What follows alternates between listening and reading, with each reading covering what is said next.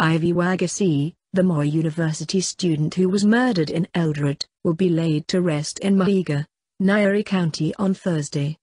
According to the family, over 1,500 guests are expected at the funeral service.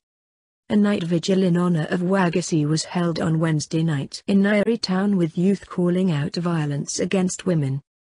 The sixth-year medical student was hacked to death in broad daylight outside the Moi Teaching and Referral Hospital, MTRH, on April 9.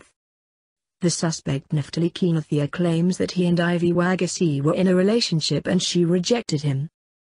Kinathia's father has since offered an apology to the family of Wangeci, but the mother said they are going through a difficult time. It is alleged that he went to the university armed with an axe and knife in a sack and waited for her at the gate. The 28-year-old man has since been arraigned at an Eldoret court. The prosecution requested for more time to detain him as they conclude investigations.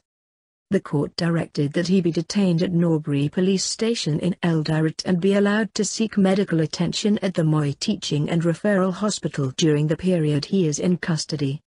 He sustained serious injuries after an irate mob lynched him following the killing of Ivy Wangechi. The matter will be heard on May 30, 2019.